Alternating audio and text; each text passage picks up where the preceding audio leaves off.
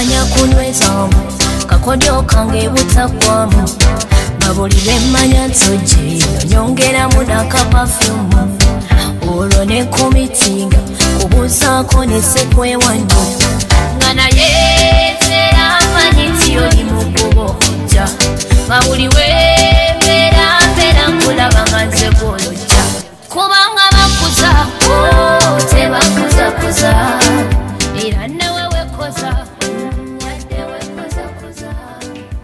Welcome, welcome, welcome. Love, Sex and Money. It's your girl Shakira. The song is called Bakuza, coming in from Chosen Becky. Yeah.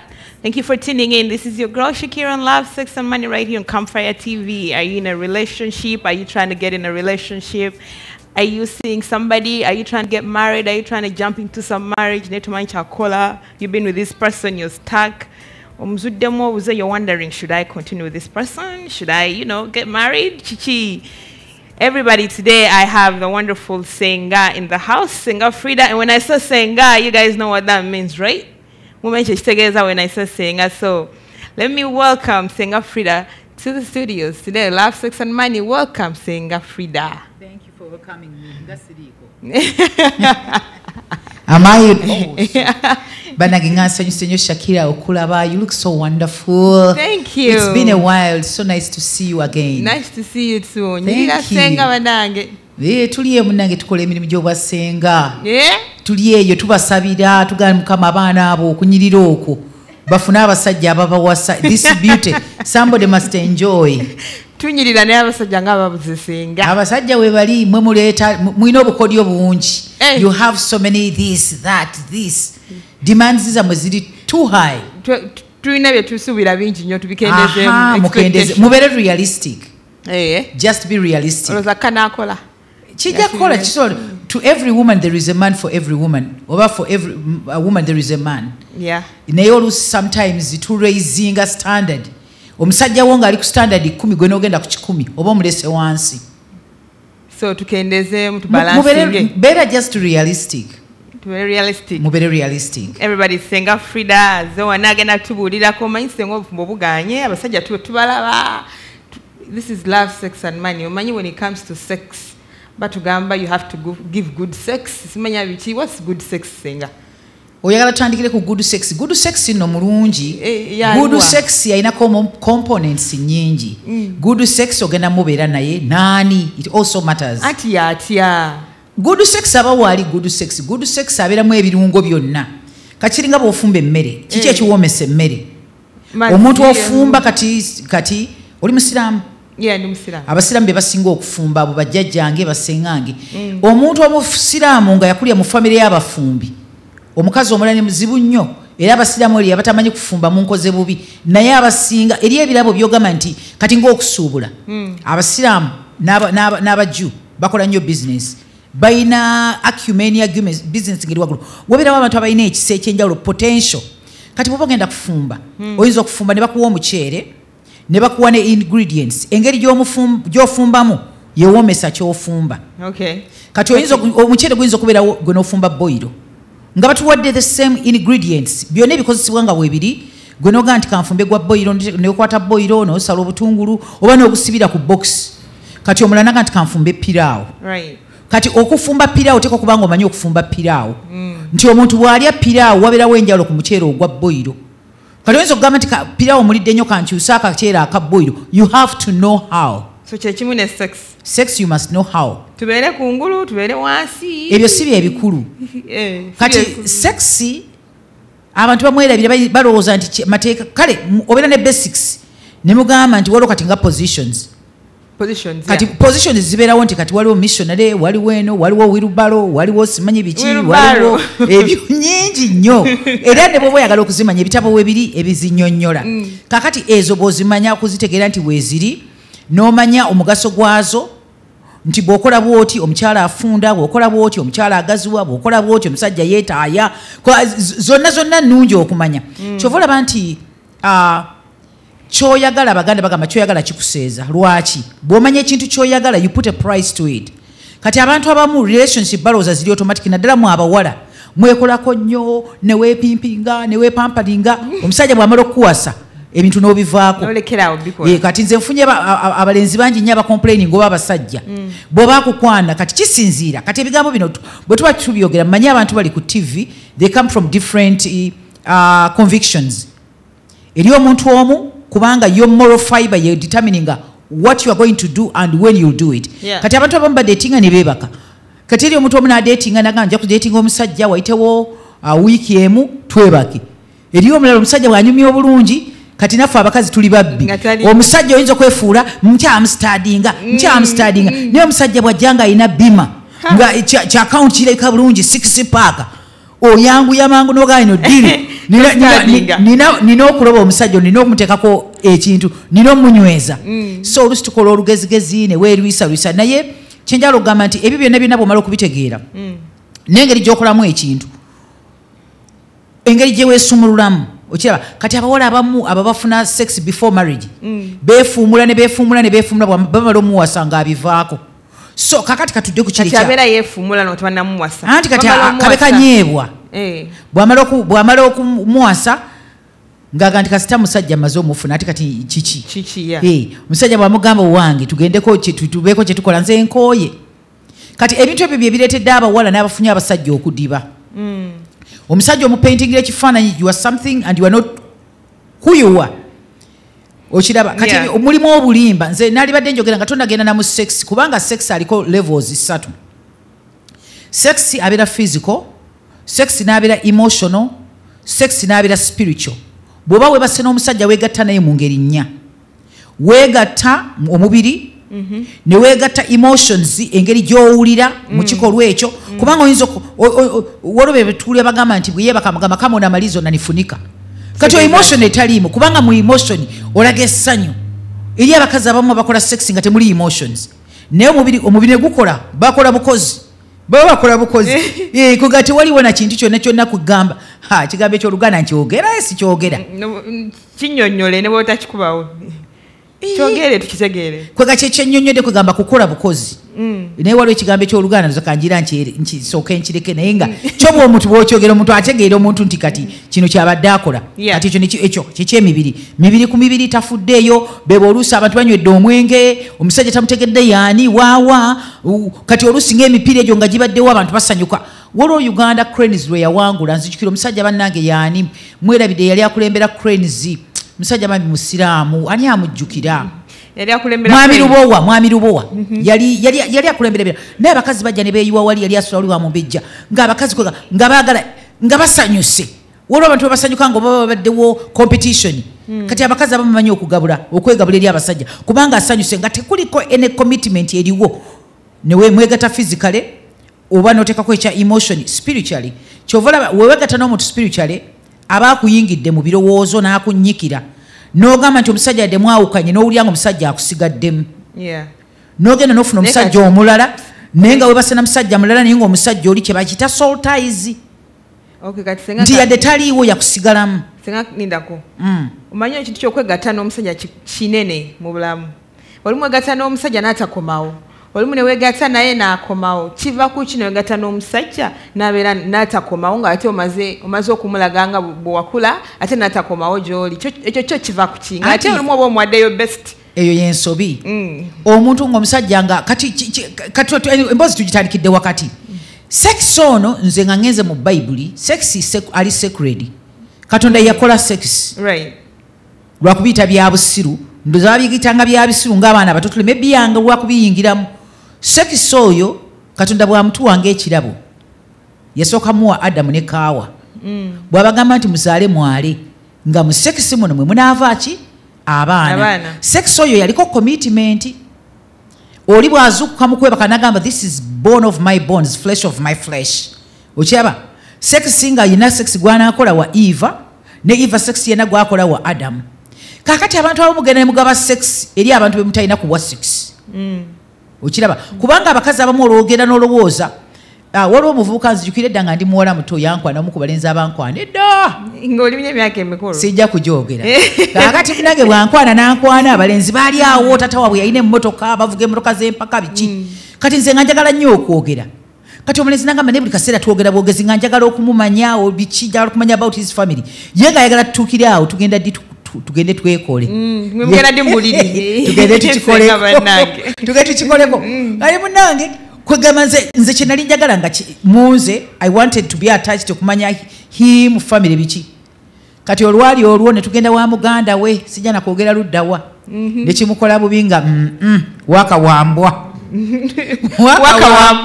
waka yali wambwa okubeera owembwa sayaga nakuddamu kwogera naye kati oluusi ife akati gwe wakivaamu nakivaamu nga nti ono buli naku ampekereza muba mwogera ku bino nga tugende eri nawe nomanya nti tugende eri ayagala kuba kuwantwala ayagala tubeeko bye tukola naye kati we namala okulaba waka wambwa saayagala kuddamu kunyumya naye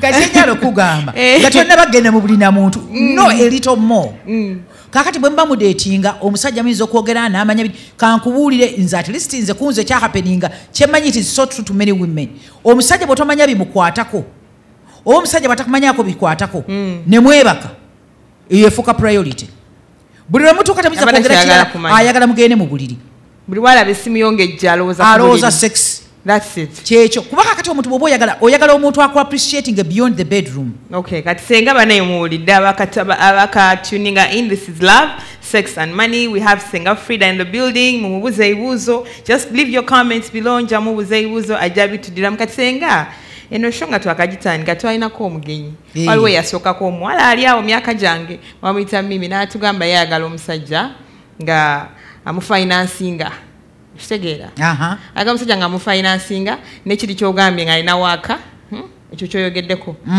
bye bikulu byasinga okutunuulira ye nga ye naye ate ng'agamba nti ne bw'abaana abalala nga bataano nga bamufinansinga takina muzibu ng'awabulira ne kuba balabe banneegoloze adivasi yali awo yali nnungi obwo bwamalaaya bwennyini wano webiri wano in fact kakati omanyi nze njagala nnyo omuntu bw'ayogera bw'atyo singa tunayogera okuyiga amazima tujja kusanyuka nze era kati simba wakati awo bwema sikomyewo nkomyawo nze nekye filosofe yange kati filosofe yange eno nze ne mukristaayo ndi muweereza naye mmanyi we deal with the people toyagala ojajinge bantu ng'omuntu tali mu katibaako oyagala nnyo omuntu odiringe naye kubanga omuntu bwaga nti bwenti bwendi kati eri abasajja abaagala to sleep around kati omusajja ngoyo muwa amagezi wanga oyagala ogire oyagala olaba ayina ebbina olabe akola atya olaba byena ebisambi ebinene olaba ayina amabeere amanene kati bwogenda okwana omuntu mubuulire amazima nti nze munnange nkukwanye naye ndi ku experiment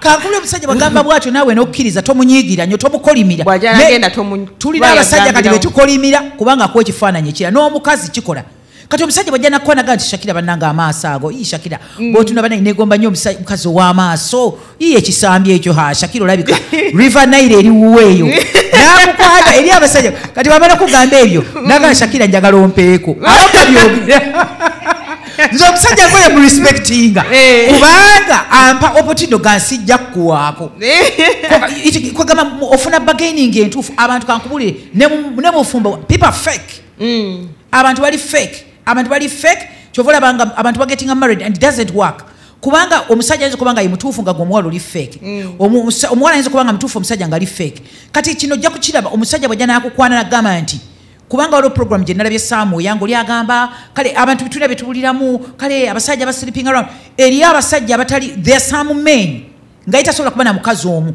kati omusajja njagala abeere muzira akukwana agambe Shakira nkwagala ngenda kukola ki ngenda kuwasa naye nze nawukuuka nze sikuta muntu omu kwegamba you agree to disagree yes Bible egamba babiri batambula nga tebakkirizganyiza nze singa mbadde nfunye omusajja n'ajagala nangamba ekigambo bweto nga mwagala ng'ebira byenda bye mwagala nyinza omugamba kale nkukkiriza naye tujja kukozesa kondomu mpasa nja kukozesa kondomu nyinza nze kuyinza okunsanyusa amazima relationships zirimu obulimba kyova olaba kati abantu even when a marriage breaks abantu they turn against each other babeera nga ba enemies kubanga in the beginning there was no true love kati nga tukomawo ku kino kati oyo omuwala agamba nti ayagala abeere n'ono abeere n'abalala bamufinansingira kakati tulina okusooka tumanye what kind of relationship gy'ayagala. Is it falling in love with somebody you really love or a business transaction? Bweba business transaction is nyinyiza n'omunoonyeza information. Wano waliwo simanyi bwe bakiyita n'eri abasajja abagagga abo nga baagala ba escort si escort nga bamalaaya nga baagala okugenda ku dina. Simanyi oba business eririgo nyinza okwetegereza naye kati anoonya business venture Otayagala muntu wakwagala. You can't truly love more than one person. Anonya mu financinga. Okitegeera. Ate afuneko n'abalala. Afuneko n'abalala. Kati opening up opportunity as many men after the highest bidder. Kati nebyo kati this is a business. Okay. Kati talima na muntu n'aba basajja tabalima mbu abaagala. Abagambe they are facilitators, they are just facilitating. Okay. Talimba. Banango wuli if you just tune in. Naye kati ekyo bwe baba kalisa sikyogera naye kati simanyi ye orientation ye oba muntu ali religious kuba kati gana amagezi abantu ogera nabo omuntu atali religious nga kubanga religion yo yekuwa what you can do kati okimanyi bayisiramu ne bwe bakwanjula nga tebannakuwa obera mu kizi kya zina. Olaba n'abasiraamu tebakukkiriza kugenda kwebakana musajja obere mu makage ng'akwanjudde bwanjuzi. Olaba kati standard y'abasiraamu nabo balina kye bagamba this is acceptable mu Buisiraamu kati n'abalokole oba Protestant oba any religion oba traditional people wabeerawo ekintu ekikufuga kati golina kugamba you identify nti ndi kino n'ogenda n'amateeka agakufuga eri abantu abatalina mateeka bali tukumi tume concern kati tukumi tume concern ogenda nga tukumi tume concern era otambula butambuzi ono akukwagula n'oli n'akukwagula ono akukunyuulako kino n'osigala ng'oli wa bitundutundu era liba ddembe lyo. Okay, thank you Bana Ssenga. Abalabi baffe those who are watching is love sex and money kasome ku some of your comments Ssenga abantu bagamba naye bannange Ssenga ekyo kituufu okiyingiramu nga okimanyi. Okay. Morina kubira ku bugala gamba Ssenga kyekyo. Okay, Wanji escort highest bidder. Okay, nze waliwo omuwala eyangamba nti I take care of the whole family sorting all their issues and I quitted the love. Unagamba waliwo omuwala yamugamba nti alabirire family ye abona balabirire ye n'akivaamu nga tabisobola.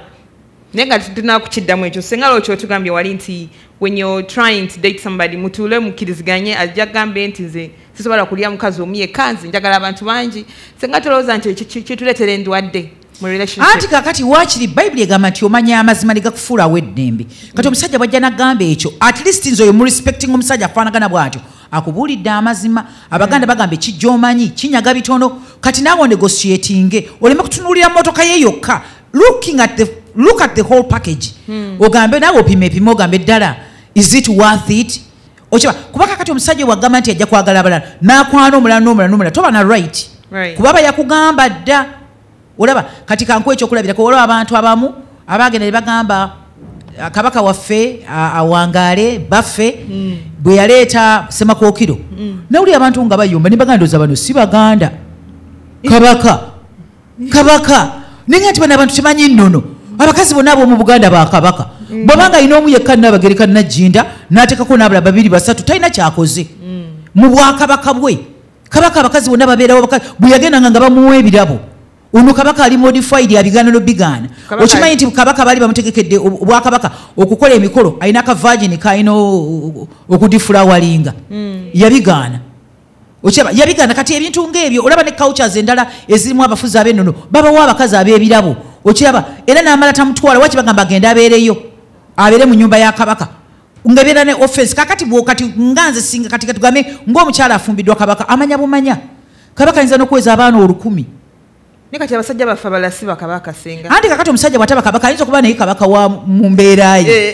Kakati funa omusajja otegere musajja kigwofunye. Bw'oba musajja mulokole n'akola ebyo oba n'olukusa n'okumuloopa kwegamba manye what kind of man musajja kiguggonoonya ye gwe oli mukazi wa kikula ki? Oli mukazi wa kikula ki? Nze nina okuba anti bange batandika ne bawe nga bali very poor. N'akola n'aba bulungi. Kati baba bulungi aba mu family ne bagamba tosobola kuba na mukazi omu. Gw'omugagga bw'oti emmali teekamu omukazi omulala.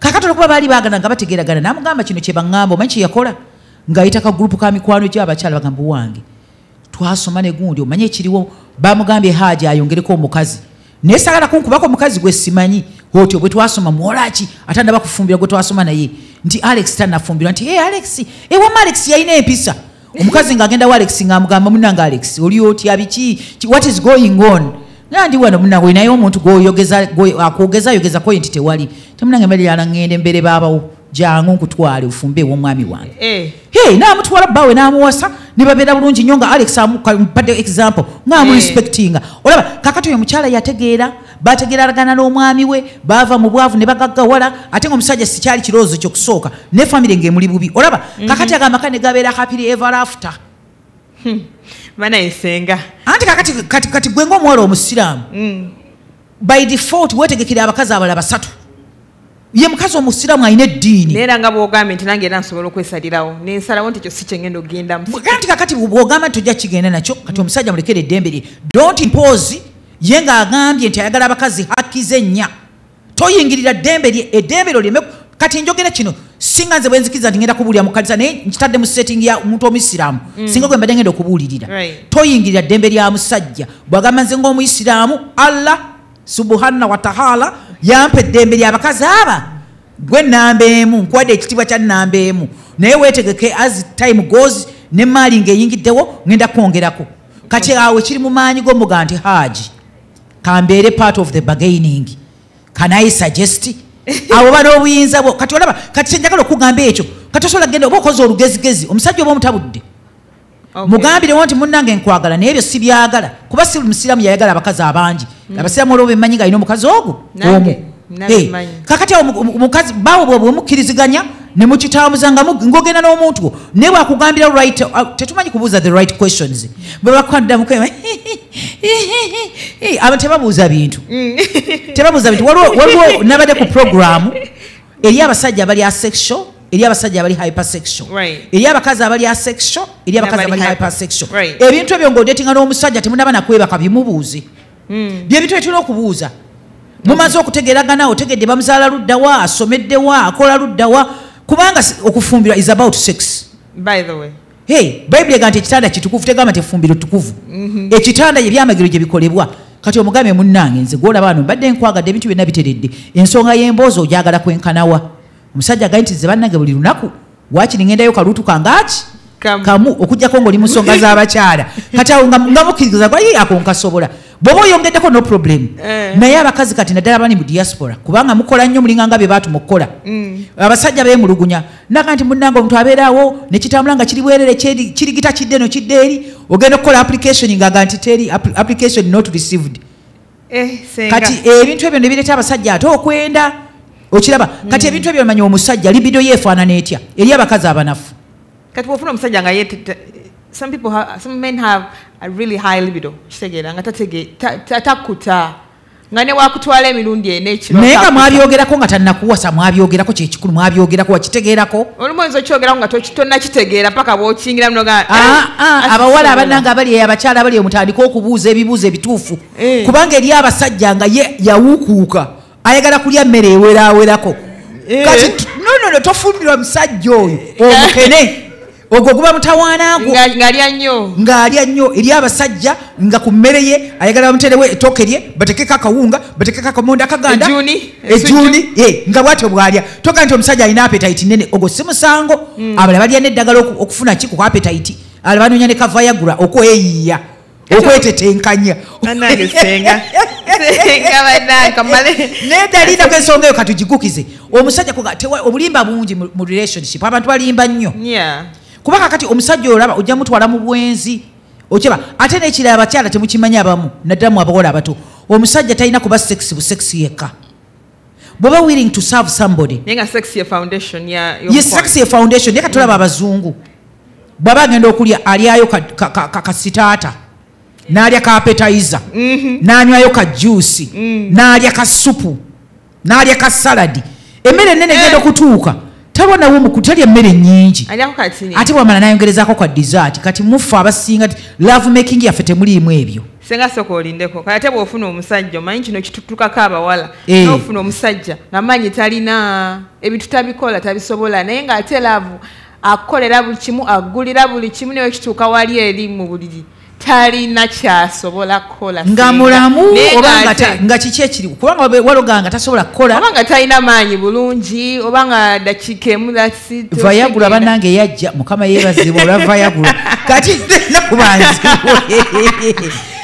emirondo weegiri okiraba kati abawala abasinga bakomplaininga omusajja talina waka naye kankubuulire n'abakazi tetulina waka nze kankole sobola kufuna musajja nga waka we wambwa nze nesimu jaamu mwasi okumanya kwolina kankubuulire abakazi abamu batenda okutandika abasajja tebalina kupangulula basajja abawala temulina maanyi mu nsonga z'obuliri mwogera nnyo oluzungu swi muddaawo biki naye nga abawala abasinga tebalina waaka twogera nnyo oluzungu twogera luganda mbuli anti kwe kakye ngamba oluzungu lwengamba lugezigezi abawala bangi balina olugezigezi naye nga tebalina waaka ogenda omubuuza nti kakati mbuulira kati nga bwinza ogamba omuntu ogenda kufumba emmere ya mirundi emeka ne sex oyo gwe boogera temumumanyi olaba mulimu n'ebintu bye mugenda ne muvuma kati abantu bangi nnyo tebakozesa nkumbi mu kisenge Ssenga enkumbi kyekikyate nze kasikiwuliranko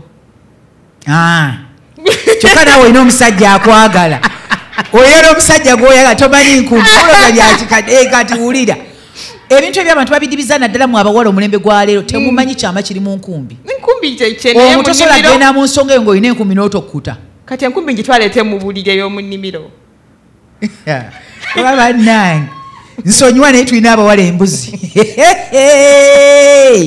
tulina embuzi bannange abasajja babaagala nga balabye nammwe tulina omulembe bannange seriously kyakita tomanyi nkumbi Ssenga nze mbulira enkumbi sikimanyi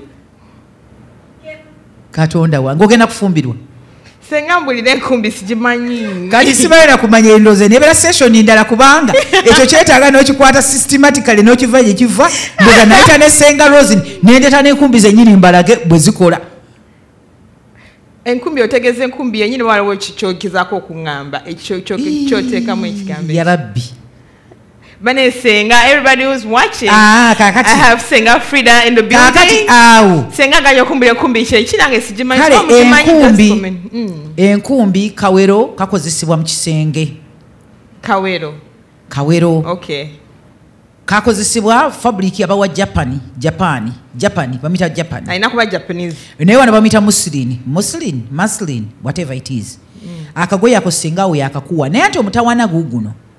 Abantu tandise okwekwatira mu bintu nga temutendekeddwa mufubutuka bufubutusi edde ebintu byabeeranga systematic omuntu agenda okutabaala nga bamuwulira byeyetaaga mu lutabaalo mwe muyingire mu ntalo zammwe ne mugenda okulwana nga tomanyi na byogenda kukozesa kale katugambe nti obadde abawala bagenda okufumbirwa tububakolera ne tubafunira akantu ako kakati olaba abantu baplayinga sexy abasajja abamu batya abakazi okozesa enkumbi obakoba abakazi balogerangamu enkumbi ke kagoye ako kabeeraawo n'amazzi go bulungi gaba gabuguma sexual acting nga bweggwa akagoye kano bw'oba okakutte bw'oti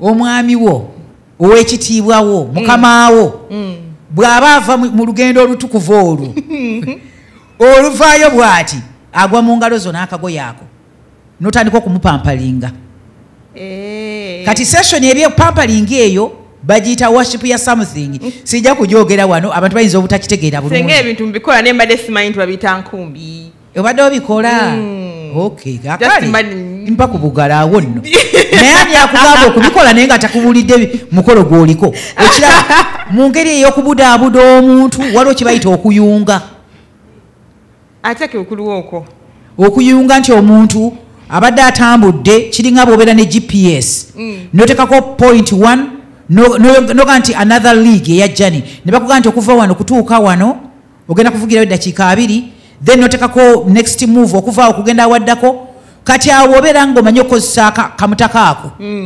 oluvaayo bwati tomukkiriza na kulebeetera mu bbanga n'okwata n'ovumbavumba waliwo engeri gy'ovumbavumbamu n'onyiganyiga n'omasaaginga omutaka n'omasaaginga omuntu n'omasaaginga n'omusajja naye abeera n'akako naye n'akuddaabiriza akaseerezi kaleme kubanga gye kali olugira bw'oti olw'okubudaabuda kuno omuntu addamu amaanyi ne mweyongerayo kuba kakati abakazi baba bakola Ssenga waliwo abatayagala nkumbi waliwo abasajja nga tajagala oza gye bali kati kivudde mu kamwako kivudde mukamwako okujjako nga naye byokola tobimanyi teri musajja ng'omanyi okozesa enkumbi atajagala kusigambe nti okwate mbu si bwe kityo bwe kibeera kubeera kubudaabuda kuba kwebaza kuliko n'ebigambo ebigenderako kuba kuyozaayoza muntu mwebigambo agambu byakikadde bedroom poetry n'onyiganyiga omuntu bulungi nnyo n'omukuŋŋaanya yenna n'omukuŋŋaanya bulungi n'atandika kubanga kyetulina okumanya kati mundi eyaffe ey'Abaganda njogera kubanga ndi Muganda oba oli Munyankole simanyi kale mundi oli Muganda seriously Ye kale. Mundi yaffe ya bulijjo, mundi yaffe katugambe ya bulijjo y'Abaganda. Katugambe tuli mu kyalo batadde ku lujjuliro oba ku dining table. Emmere yonna bagireta bagiteekaawo. Omuntu abega emmere yonna gy'agenda okulya n'ateeka ku sowaani omulundi ogwo. N'ateekako ebitole by'emmere, n'ateekako ennyama ye, n'ateekako ekinyeebwa, byonna nga bw'obyogedde Juni, ne bibeera ku sowaani yadde ali ku dining n'atandika okulya. Sex waffe sagala gamba baddugavu katugamba Abaganda oba abasinga mu Uganda bwatyo bwali. Abasajja abasinga bwagwa ku mukazi amugwako kiyiifu. Njala ne mulumirawo. Just nkola kugamba kati ogenda olaba nti the way we dress, culture yaffe tebeera just language. Culture yeetwala n'ebintu ebitwetolodde kati ffe ng'Abaganda nga bagamba Omuganda tasitama. Naye teri Baganda bafabula nga bw'atuula asitama. Ne batugamba nti bw'ositama oggwamu akawoowo. Okiraba kati waliwo eno ne ze bagamba nti omukazi Omuganda bw'atuula yeewumbako. Baatugamba nga nti omukazi tatuula ku ssiga. Nga bamanyiriza okwokya obukyala bwaffe buli awo. Okiraba naye nga tebajja kugamba nti kiki. Naye nga bakugamba nga omukazi tatuula ku masiga ba eliminating ensonga akabenje konna ke waalifunye. Okiraba kakati ebintu ebimu bibeera in our subconscious because it's our culture. Okujjako abasajja abamu abasomye novels abalabye ku movies. Abantu ne ba incorporating kissing wasn't si kintu kyaffe kya nnono, si kyaffe kya buwanga bwaffe. Kissing si buwanga bwaffe. Tekyaliyo edda. Kyova olaba kati omukazi nga bw'aba n'obutiiti eyo ye foreplay yaffe. Abantu kati nga babambala obutiiti. Foreplay eyo okukyalira ensikooko nga omuntu olina twin towers zo oyo foreplay. Okuzanyisaawo oyo ye foreplay waffe gwe twakola ki gwe twalina bino by'okkisinga byeyongeddeko bweyongezi. Kyova olaba nga abasajja ng'atuukira ku nsonga. Abasajja be bana abasomyesomyeko abakiisinga naye bali abasajja bedda nga ddawo ku kiisinga ate omwagwagaza ki atuukira ku main point. Kubanga okulya kwaffe kutuukira ku main point. Naye singa abasajja baleero waba atukira ku main point ng'ebintu bate binyuma bulungi ate. Anti kati gye bali nabo tubayigiriza. Tubayigiriza nti ne tugamba nti awo si weewoka wali obwagazi bw'omukazi buvira ddala eno. Anti kakati ku training abantu balina okubeera train, abasajja balina okutegeera kubanga kati lwaki abakazi benzi okimanyi nti abakazi benda nnyo okusinga n'abasajja kati. Yes. Anti lwakubanga ng'ekiri kye nagambye oba n'omusajja akufaako nnyo akwa buli kimu naye nga wali zero. Anti kyenkugamba nti kakati olwokuba si kiri kyokka nti wali oyinza okuba n'omusajja kati abakazi mbawulira mwagala ba 6 pack simanyi mwagala inches 7 inches 8 mwagala inchi nyingi naye nga sex omukola n'ataba tekifa ku inches. Women want abakazi baagala foreplay senga. Anti kati kyenjagala okugamba nti kati nga wolaba abantu bagamba nti twagala kino twagala kiri olwokuba kati abasajja tulina okubayigiriza. Abasajja balina okuyiga ate n'abasajja abamu abasomye bagenze babiyiga kati bw'osoma novel n'owulira mbu I touched her here I touched bali experiment abamu naye not all. Okiraba kubanga love y'omukazi erwawo okutandika n'ey'omu buliri ate bwe gye ebeera slow negenda ge catching up. Kyova olaba nti abakazi bangi bafumbirwa ne babanga tebatuukanga ku ntikko. Nze nagenda ku CBS nga sinaba kujja wano kusoma ne tugende wasenga Nakibuule nga mulimu abakyala abafumbo bayitirivu bahajati abakyala ab'ebitiibwa kati bye yali ayigiriza abakyala nga kiki nga balina n'abaana bakyala bakulu naye nga beewuunya n'ayogera n'annyonnyola ebintu ng'abantu bafumbo naye nga tebabimanyi. Kati senga kansooke nkusalemuko kiri kyotugamba ekyenkumbi tukikola mu bufumbo oba tukikola nga bakyatukwana wano. Anti kati kyenagambye kiri engeri gy'otambuzaamu obulamu eri abamu bwe babakwana batandika okudistributinga goods naye nga tomanyi oba sapulaya anaasigala asapulayinga kubanga kati abantu babataddeko mileage. Nze bannange advocate true love waits kubanga kati abakyala tuli heartbroken abakyala bangi era bagenda baga kale nze mbadde mbeerawo ne mu service nga tayogera nti ne mu service nga naye nga kyategeeza mbaddewo biki ansensebudde amaze kunsensebula awasizza mulala gwe you made life easy for him. Lwaki ogula ente ngamba tofuna ga bwereere naye kale for those okusinza ku kukkiriza kwabwe moral fiber yabwe kyebagamba yonna gyoba ogenze endowooza okukolera byokoze. Naye singa abasajja b'ennaku zino baagala okudatinga nga ne sex mwali ali involved si bino nti tulindeko biki byotugambye olimu omulinza na eno tabawo. Kankubuli omusajja akwagala Shakira. A man should love you more than sex. Kyengamba nti should love more than sex about you. Right. Chovola bwanasanga omulala akola sex okusinga ajja kulekawo. Omusajja alina okwagala kuyuwa, alina okwagala personality yo, alina okwagala, there are so many things about you. Sex mukulu obobo wekisa alina okubaako ebirala byakwagalako. Bomba temuli mu buliri kiki kyakwagalako. Love entuufu ejja mumaze kuyingira mu buliri. So abakyala abamu bakola ensobi. Deal breaker nanga nti omusajja ngenda muwamba lwa sex era mbawulira nga bakaaba. Neyegabangula bulungi n'amukolera buli kimu naga nti ate gwogoloza buli gwe bebakako tebamulekaawo. Buli mukazi yagenze nebaka n'omusajja tebakulekaawo. Tebabalekaawo. Lwaki abakulekaawo? Nze wakiri njagala njagale tumale kubako we tutuuse. Nebe kubako na collateral damage. Kati emmotoka bannange nkyabuuza simanyi emmotoka ezo ennene nga zi Lamborghini buli muntu agenda ku dealership bagikuwa n'ogivuga. I don't think so. Bagikuwa n'ogivuga. Buli emmotoka zonna ezo zi Bentley zaani? Yeah, bavugamu. Seriously? Nga tebamazana kulaba credit yo bwefaanana. Bana Ssenga kasooke tukomewa soke tugende mu bantu abatulaba leero today. This is Love, Sex and Money. We have Ssenga Fridah in the building today, and if you're interested in the show, you wanna ask any questions, just leave your comments below. If you're interested in advertisement, you can just go ahead and call that number you see on your screen, or go to our page, send a message, and we will get in contact with you. So Ssenga, kuno kulika abantu abagamba abakazi ababera abroad. This is Abdul saying abakazi ababera abroad ekibagana okufumbirwa olugezigezi lungi lw'okuba balina sente. Oyo bwagambye tukwate kwoyo oba oyagala kusomayo ebirala. Waliwo n'omulala agamba mugulire omulondo Viagra and the rest. Okay kale soke tukwate kwoyo atugambye nti abakazi ababera abroad. Kati bannanga abawala abali abroad njagala okubakubiriza naddamu abawala abato mujja kusoma mukole emirimu gyammwe emirungi mugule n'amayumba gammwe mubeere lonely buli muntu yeetaaga munne. Abawala abamu si bonna mbasagala gamba bonna kubanga oli atakola bw'atagamba yiyi nange bantaddemu. Abawala abasinga olugezigezi lungi lwononya amaka lwononya relationship. Oteeka kubanga ojja kwagala omusajja bw'obanga gw'omusinza ssene ng'ojja mu respectinga.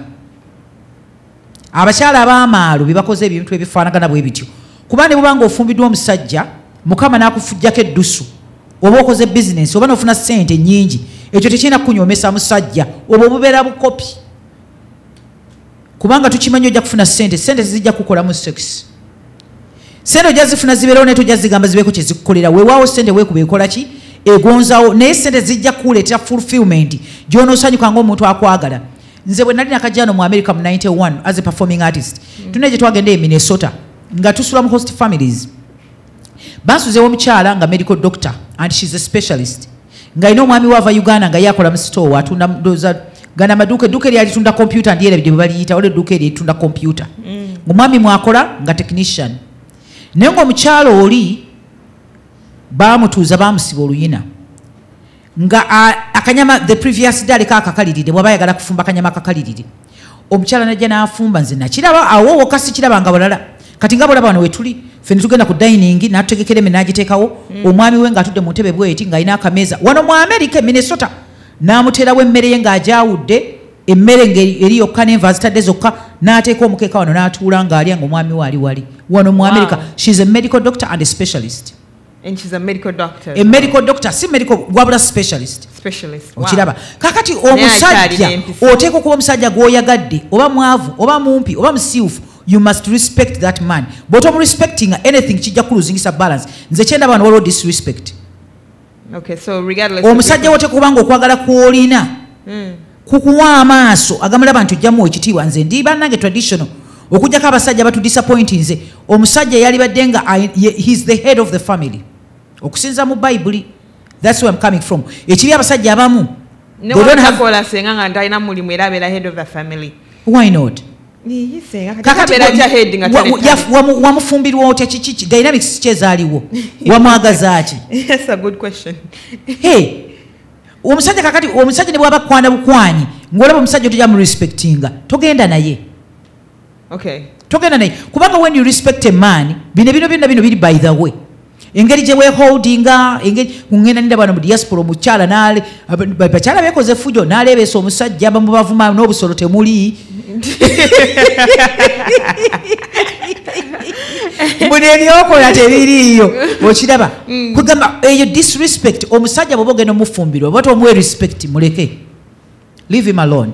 Kati nawe berawo ochakala buchakazi nofuna gochakala naye wano bwotyo olwaleero n'olulala kubanga nti olina ssente kati ekiba kigenza olwokuba olina ssente oba otuse kugula basajja abasajja abeetunda nabo gye bali so kati ekisinga ogana abawala bomuno mu diaspora ssente kulowooza nti alina nnyo ssente naye ate bubeera bukopi nze kankubule bwobanga ofumbiddwa omusajja katonda n'akuyamba n'obeera ne ssente you should use that money to make your life comfortable okiba nze advocate for abasajja bakole naye nze maze okiraba wano ogira emyaka gye maze okatigenda kwera 20 most of the times emirimu negiba gya wansi abakazi tufuna mangu emirimu abakazi kyangu nnyo okubeera employed okusinga abaki abasajja kati nja kwogera ku basajja abo abasajja bannamba lujega abasajja abeefudde ebbereege abasajja bali mu modi nti a woman has to give me bwe mbanga mwagalana you share bwe mbanga mwagalana kyalibadde kirungi omusajja bwobanga osobola nina omuntu omu gwe mmanyi eyawasa omukazi yagenda okuwasa omukazi nga baagalanye omukazi ng'alina emmotoka ye nga talina mmotoka omukazi ng'azimba ennyumba ye nga talina nnyumba kati omukazi bwe yamuwasa n'afuna ennyumba ndoza yali ya mitwalo 15 omukazi n'amugja mu nnyumba ye gye yeezimbira n'amuteeka mu nnyumba n'emizigo 2 bedrooms ya mitwalo 15 yaŋŋamba nti awo ng'awulira this is my home kati omutawaana oguli wano nnyinza okuba nga nguze ennyumba omusajja omukazi omukwanye gwe n'osenguka n'ova ewuwo n'ogenda mu nnyumba y'omukazi mu ngeri eyo naye bwe muba nga mubadde wamu omukyala n'afuna ssente ne muba nga musobola oku upgradinga n'agula ennyumba ate tabugula nnyumba gwe naawe ejjo tojja bw'onootekako ebitaano byo nga tejja kukola impact kubanga tumaze okiraba abakazi beefuddemu koko okiraba kati ekintu ekyo kireesemu abakazi bayisaamu abasajja amaaso ne babavuma naye kakati ngenda ne ngaba omulenzi ali wano oba tonnafumbirwa olina 2 bedroom house ng'omusajja wali agenda ayagala mukazi wakuwasa ng'asobola studio nze nga ndi musajja nkugjayo mu 2 bedroom nekuteeka mu studio kubanga kati omusajja abeera mugumu mu studio kati abakazi abamu bajooza abasajja kubanga omusajja embeera yo yayebayeba ate omukazi gwofuwa amaalo yes kubanga kati nkwagadde okuwasa buno bwegeno nsobola studio kati obuzibu obulala abasajja abo abeegayaaza ne beenafuya eri abasajja bafuna sente naye nga tebeegayaaza nga tebeenafuya eri abasajja abeenafuya n'abeerawo mami n'abeerawo njagala kuvuga olina akamotoka ko katonotono kasimula katonotono gendera mu kamotoka ko mu kifo kyokubeerawo hani emotoka it looks weird omusajja okusaba omukazi wakiri omukazi bw'aba akunyiyiriza kati mu ngeri eyo abasajja babajooze nnyo lwekyo naye nga nze I advocate omukazi bw'abanga yasinga omusajja ssente omusajja wo mwagala ng'omusajja omurespectinga you sit together ne muleta checks zammwe nga gwe kicheke yofunye 2,000 a week musajja ng'afunye 5 a week ne muziteekawo ne muteesa nesenga ulida check eyo senga reality yo do you want to get married there are some good men nga tajja kufuna 2,000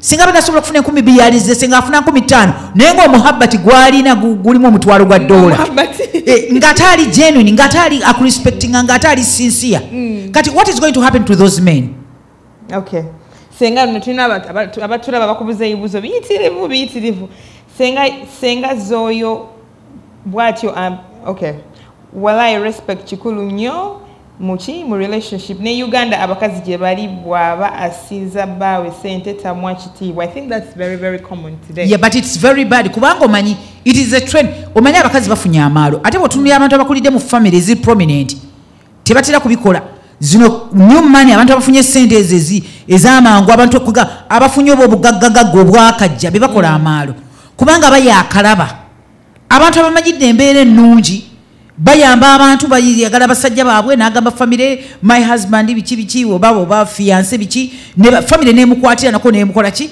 nemusitwa n'eri abantu abamu abakoze amaalo n'akola contribution ate n'agenda neyeewaana tize singa sisente zange abaana singa tebasoma seriously okay kakati senga umanyi wali watugambidde wetwali twogera ku wakisootya nkumbi waliwo wanaabuuza nti kati enkumbi ey'abakyala yo yeeruwa kuba kati ey'abasajja tugitegedde abasajja bo balina kukola ki ku mukyala kati omukyala ekigambo ekyo kiringanga wano kye bagamba nti yabeeranga afterglow nga mumaze okuzanya sexy afterglow kati muli mu kwebudaabuda okay omusajja naye aba akulongoosa ng'akutereeza nga nawe bw'omutereeza kubanga omukyala bw'obanga mukoze emboozi ey'ekikulu wabeerawo amazzi agabeera released kati aba akulongoosa naye abeera neyiye n'akulongoosa n'akuddaabiriza n'akucleaninga up nga nawe bw'omucleaninga up omusajja naye alina okukikola naye aba alina okukikola kubanga kakati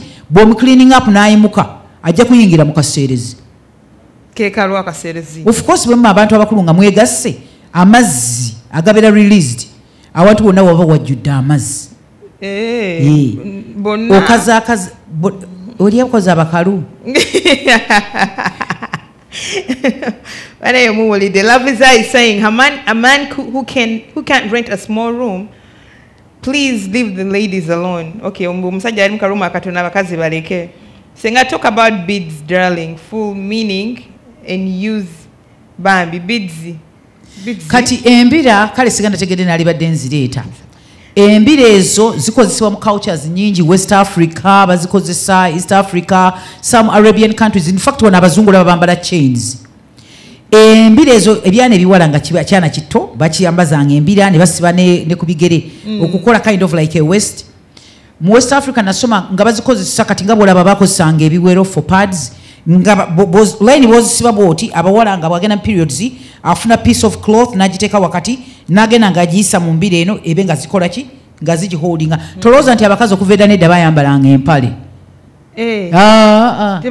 tebayambalanga mpale nga bambala ki ate eri abakazi nakati era batayambala mpale mwengo esetaga ate nga utayambala mpale nabo bulungi naddala ng'oli waka kugamba no breathing n'abasajja ng'oli awaka mumina okutambula ne mutayaaya mwengo esetaga mpale ozitegedde engoye ziriwa waliwo engoye ezimu nga empale teri required.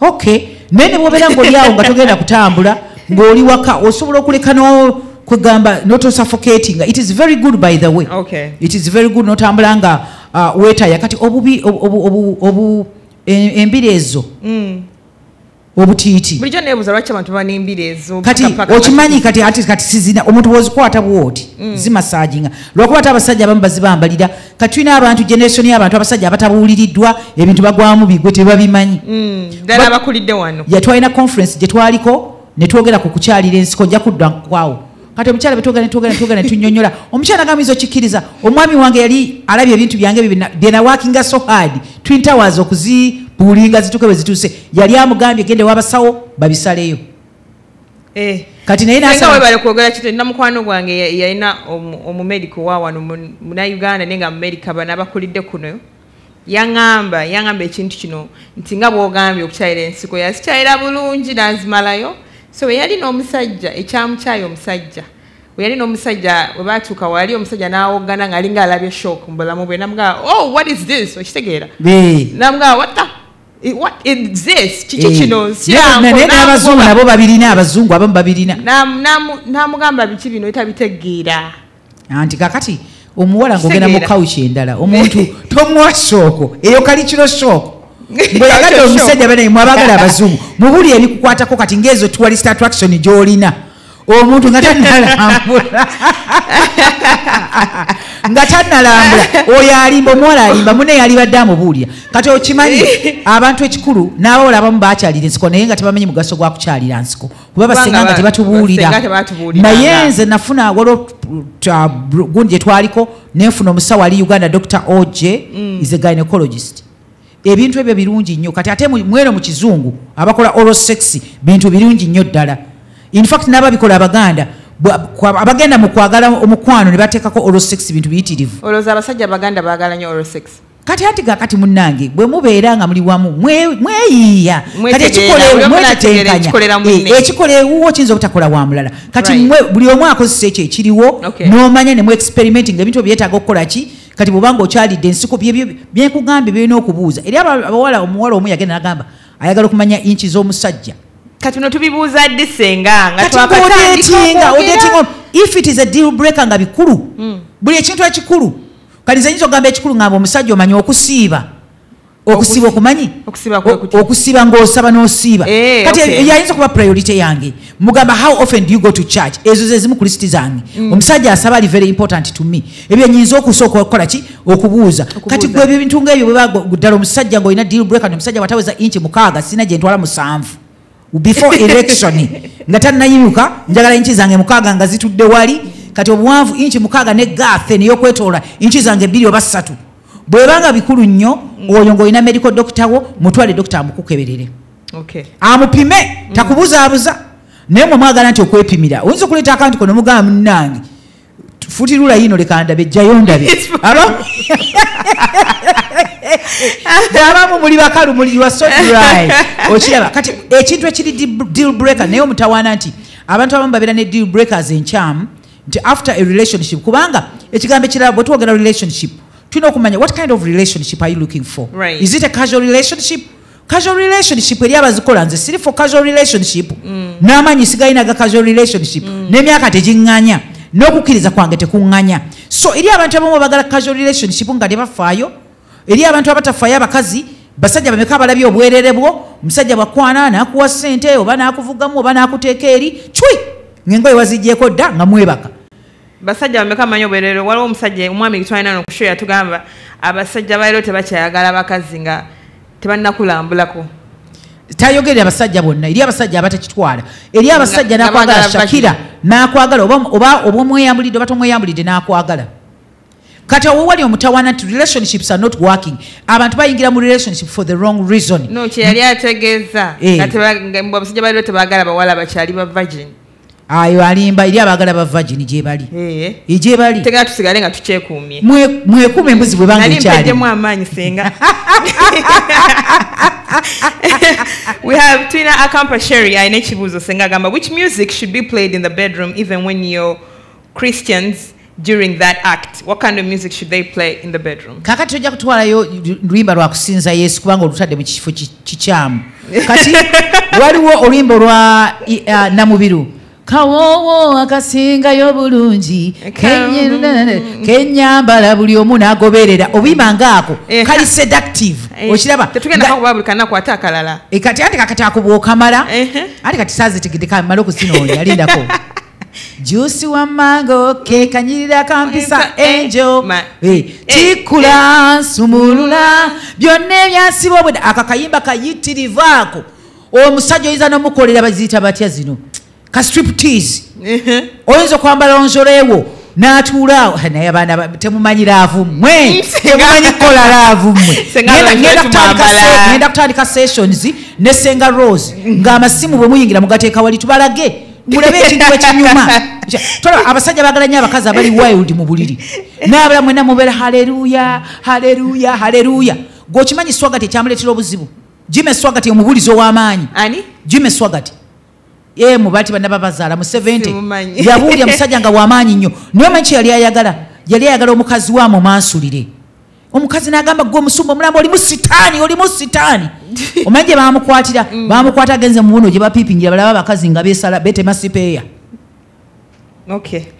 banesenga guno omulembe tustripinga abasajja tuba stripping ate natubambalira lingerie kubanga bye biriko abamu toloza nti buli omu abamu tebakikola abamu bakikola bye biriko senga anti kati tulina okugenda n'omulembe n'omanya nga kiri kyogambye ekya oral sex kati abamu waliwo abasobola okikola abamu bagamba medicale bikola bwe biti naye ebyo byammwe bye muba musazeewo okukola nga muli comfortable n'omuntu wo ebyo biba byammwe mubeera nabyo nze naliko omukulu w'abakyala senga njagala obulire ku basajja nabo bayiga okukola ki bagita kukola ki bagita bakuli bakulikeetingi naye eri abasajja abeekanasa nga tajja kusobola bannange namwe muleme masoko manye omusajja gw'olina afaanana atya kati ojja kulaba ojja kufuna omusajja ali traditional kati nga tonnaba kugamba musajja kukola kintu mala kutegeera what kind of man is he eri abasajja abali traditional ng'ekyo tajja kikola bw'aba takikozere it doesn't mean takwagala tekiwomera matama abiri eri ebintu omuntu byaganze njagala senga kati ekyo kyogere nga kwana nga tonnamweyambulira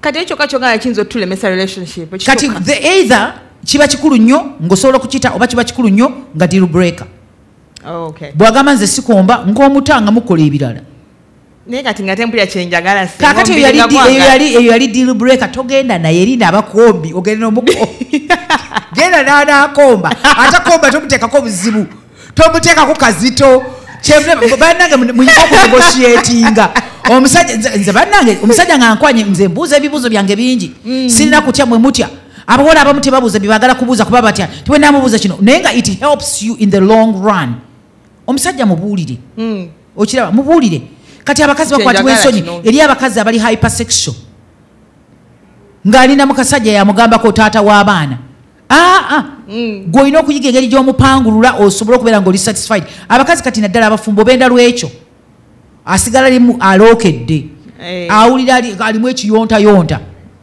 Kyova olaba abasakazi abafumbo nga tebagala na basajja b'amaanyi nnyo.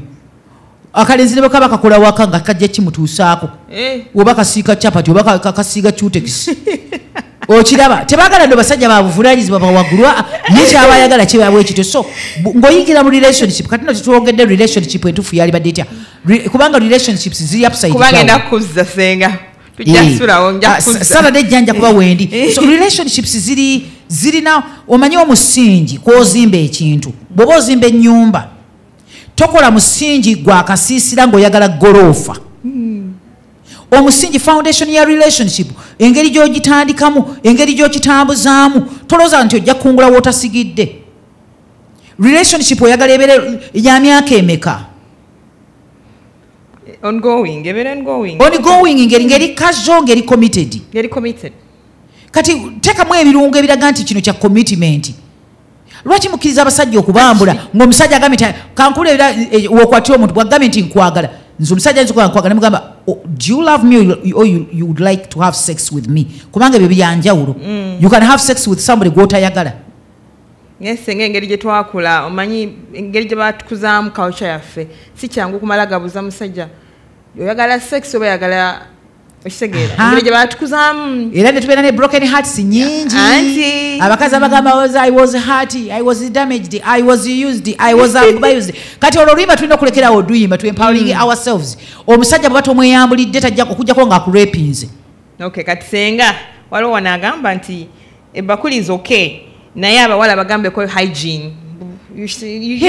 Kati eri abantu abakola bakulikeetingi olina okuba ng'oli muyonjo. Waliwo omuvubuka omu yagenda twaliyo ku mulimu gwe tuliko nanga kale omuwala antamye aba yakatuuka bw'ati nkomba tanaba nakunaabako. Okiraba mwabagala bakulikeetingi mulina okubeera abayonjo extra bayonjo. You have to be extra clean. Abasiraamu tuli bayonjo Ssenga. Abasiraamu baba bayonjo era bw'obanga oli musiraamu toli muyonjo oyonyonya eddiini y'obusiraamu. Abasiraamu bamanyi bafumbira ddala bakola bizinensi n'obuyonjo. N'abaami babeere bayonjo ogenda mu bathroom banange weenaazeeko oyagala bakulikeetingi. Ate kati ababagala bakulikeetingi nze naligambye bwe mba munaabe mwembi awo obeera ddala shuwa mufune shawa yammwe kubanga mubeera mu shawa wabeerayo emikolo egikolebwa ne munaaba. Ate mu shawa Ssenga wekisinga onnyumira shawa mpitirivu nnyo. Shawa mpitirivu nnyo. Kati bwe muvaayo eyo omanyidde ddala nti buli kintu kiyonjo omusajja muyonjo n'omukazi muyonjo nga mukola byammwe. Muwulidde everybody who just tuned in. This is Ssenga Fridah coming in from Waltham, right? Nachadde Watertown nembeera Westboro. Okay, coming in from Westboro tugenda tujjamu komyawo. Ssenga has a lot of, I advise mulungi. Ssenga has bingi byendi mu kuyiga era bangi abali mu kuyiga wano n'ebibuuzo bingi tetusobola bena bisoma today.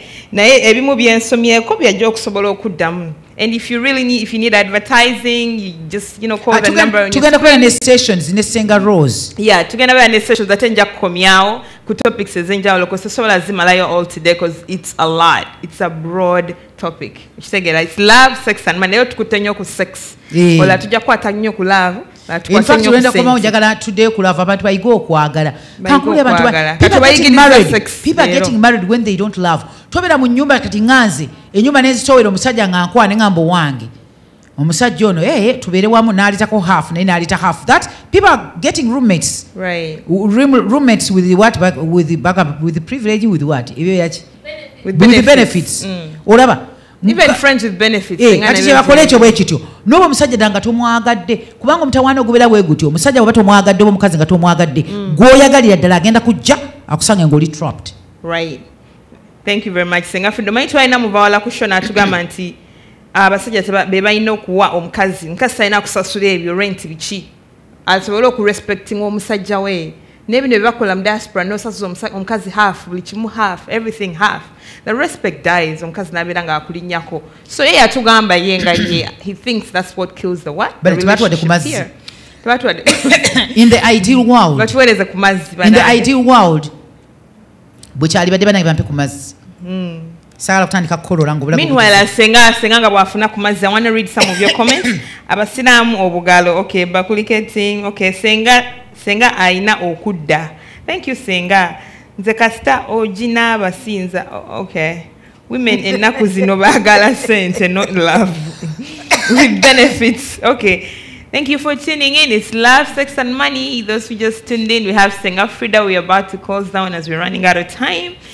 And if you miss any portion of the show, you can always go back, click and play and watch everything from start to end. Don't forget, if you want to advertise, you just go to our page, send in your messages, or you call the number that's going to be on your screen below and send in your advertisements, and my producers will work on that. So Ssenga afunye kumazi katukwate session esembayo as we close down, because Ssenga bananga yinzo bera no pakancha. She has a lot of information, a lot. So Ssenga wanji kati ondeko otya kati we nali badde nkuleka ye nkuleke ntya koganzo gambe nti love, sex and what? Money. Love, sex and money. Kanjogere ku kyamuva wala kiyayogera. In the ideal world. Yeah. Naye atajjukira mu ideal world abakyala baali tebasoma nnyo. Right. Baali ba homemakers era olaba nga kati bakolera waka n'alima bataata be baleeta kino omusajja bw'ati anyuma bw'obanga omusobodde.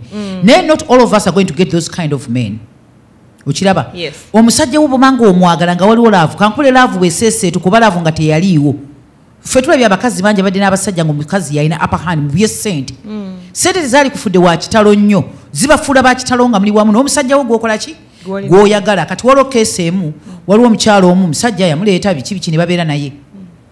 Kati omusajja nga agamba tulina okusharinga bills ne bazisharinga olinga yakamujja Uganda omukyala nga agonda ne babeerawo naye omusajja nga amunyigiza wali ekyavaamu emmere yagigulanga ebox y'emmere ng'agiteeka wali kati ekyavaamu nga $2 ogattako n'ogula emmere ke bayita kameeza obasike ndoza ke kameeza ka Amerika akalinga mu ngeri kameeza ka Amerika kubano baali wano kati omanyi kye yakola omukyala ng'agattako naye 2 ng'agenda wa muyindi ng'agula amatooke ng'agateeka wali teyaddamu gafumba olwo yalekera okufumba mu nnyumba omusajja najja ng'alaba tewaliwo kanyooka omusajja namugamba owange nga tofumbi namugamba nti lw'onoogula emmere ng'oyagala nkufumbire nja gifumba naye kati emmere nange sirina maanyi nga nawe bwetolina naye nataddeko olwabiri wange n'engula kati mu ekyo waliwo okujoga okwaliwo before that okyaba omukazi n'akoowa kati ng'emmere ng'omusajja osobola omusajja wali badde okugula emmere y'awaka okiraba gula ekiri mu mminizi z'emmere ebeerewo eri besiki oba kawunga kosobola okugula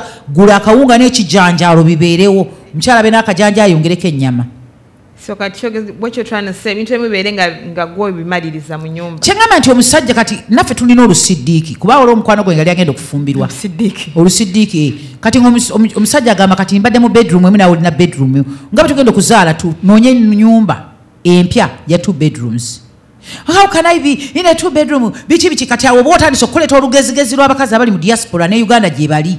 Omusajja ateesezza tufune ennyumba ya bisenge 2 tujja kufuna abagenyi. Obadde n'ennyumba y'ovaayo nange nve tufune ennyumba. Kati abasajja oluusi abakazi tudimandinga abasajja ne tubateeka ku pressure nga abasajja tebasobola. Kati omusajja bw'abeera mu mbeera eyo n'agamba nange sijja kusobola. Ffe tugamba nja kugisobola. Kati oluvaamu n'omulangira kati nze mbadde chairperson w'embaga more than 10 maybe 15 weddings. Okay. Kakati omusajja ngo ngenda kuwasa nkuwa amagezi nga gy'oli wafunye omukazi. Manya ebigambo ebikulu. Kati okimanyi nti ekyo njagala bwe tukomawo tubibeereko. Okimanyi nti kakati emikolo egikolebwa akajanja k'abazadde akajanja k'abagole nti efuuse saakasi. Okwanjula kwali kutta kyama nga n'abantu tebawera bawera 10. Olaba kati ebintu ebyo byonna bigenda kudibya abakazi bajja kwongera kubebaka bubasi babalekewo abasajja bajja kutya kati sendaali zifuna atya kati ate gwokkiriza weeyambudde akulidde obana mweridde buli wamu alya munne mumaze okwekavula oli tebajja kuwasa kankuli it is impossible sendagenda zijjawa kati olaba bakola meeting ey'okukyala bakola meeting ey'okwanjula bakola meeting ey'embaga gye bijja okugenda mu maaso eyo okujjako omusajja alina ssente ze tebajja kuddamu kuwasa bakazi bajja kubeerawo abasajja nga babeera naawe akuzaalemu ate n'olinga there is no commitment kati kino kyembadde nkugamba nti omusajja ng'agenda okuwasa settinga standard ya level yo mubaalo owulira ogenda wasa level yo kale wabeerawo abakuyambako nebeera ne level yo gamba kati tugenda tubeera n'olwebeeya lw'emperekeze ne muba mulina okufuna limoziini bikyembaka kati ng'eri wano bwoba tulina sente it is okay oyinza nokuteekako just bestman tewetaaga namperekeze Right. Make life easy. Omukazi mugambe munange tetulina ssente mukola budget n'omugamba funa metroni ne flower gaalo oba ne piggy boy ekyo kiba kiwedde. Right. Mufune holo temugenda mu hoteli wano wenyini omuntu wanawasizaawo omukazi wano wetuli ne babagatta ne mukola ne reception eyo ya mpapula Ssenga ndenda ne bwe ddala yennyini kankula ati kati twonoonese kubanga okimanyi nti abantu bagaba ku mbaga osobola kuba na $2 n'oziwaayo ne time is going to come abantu bakaminge to their mind bagambe nti this is a waste of money. Right. Kubanga ojja kutunulira embaga ezisinga budget ejja kuba ya $200 nga sente z'abagole $100 giri endala $300 bandi bagikuwadde. Thank you. Bane emoli des Ssenga agambye let's cut down to live in our means. Live in our means. Sekera okukosa ntu meetings mukanda sente nakusubiza n'atakuwa people who are tuned in by na comments nyingi kansome ko zensobola so Mariam is saying diaspora it's teamwork auntie. Both of you should be in a position to contribute to the roles of the household, finances, kids, chores. That's foreplay right there. Yes, mutufu nnyo. Yeah, that's right. Then Serumaga Haman is saying, Prince Saddam, okay, abam baita banabwe baje. Mukama save my men from fake ladies. Nga baagala sente, nga siravu. So, kuba abakazi balero basinga baagala sente. So, nagamba mukama we I'm saving. Because there are so many fake ladies today. Hey. Good men jebali, lovely yagambye good men jebali. Senga gwasinga mu kintu kino obviously waliwo kugambye. Thank you. Gwasinga mu kintu bane Ssenga ajja kukomawo ate Ssenga alabika bulungi. Webale nnyo Ssenga Fridah Sesuma yagambye Nisha sex guys are the best. Ono yagamba sex yasinga mu relationship.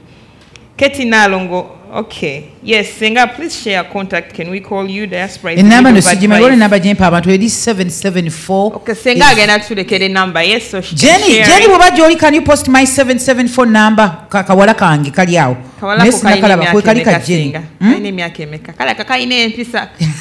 Takasola bela nalo ngati kaine. Kawala kangi kali yao. Okay, Jenny Oba Elina bwaba kwali ateka number ya 774.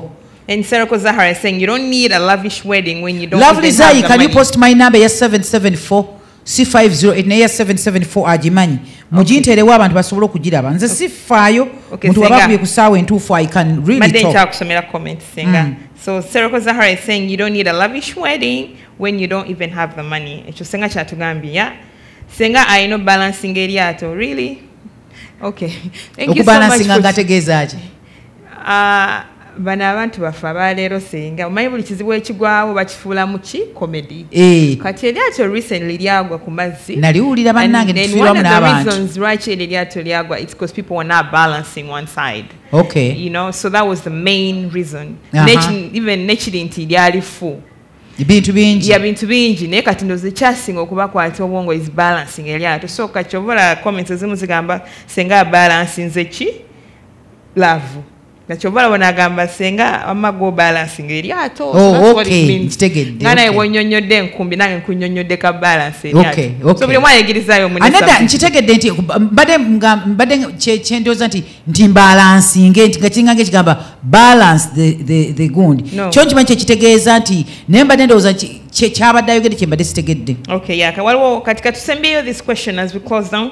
How do you convince a girl to love you at first meeting, mostly if you got her on Facebook? Kati omanyi Facebook tubeera fake ku Facebook naye beera realistic.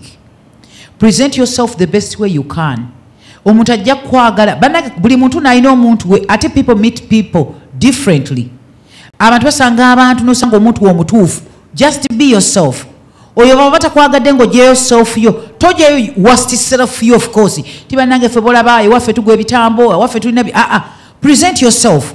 Bw'obanga oli musajja nga you are just weezimba bwezimbi topangisa mmotoka tokwata simu iPhone taliyo.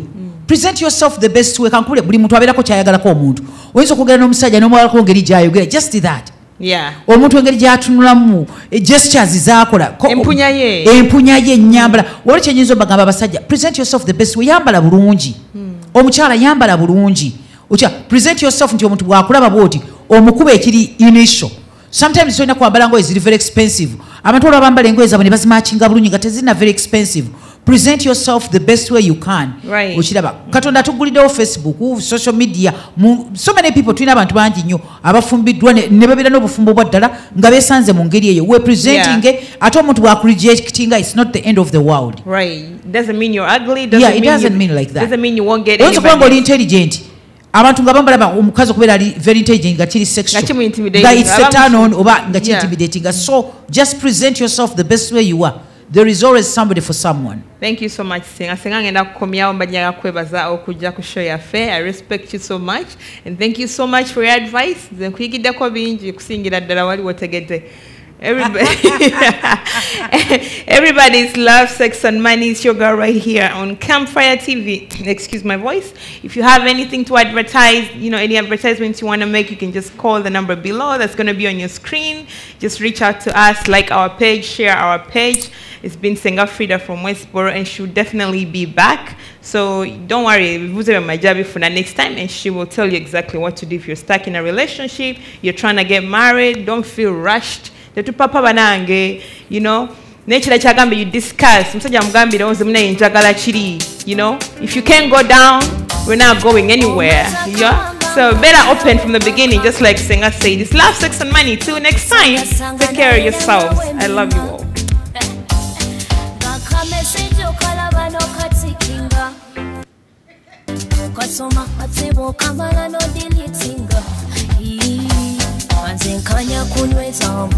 Kakodyo kange butagwamu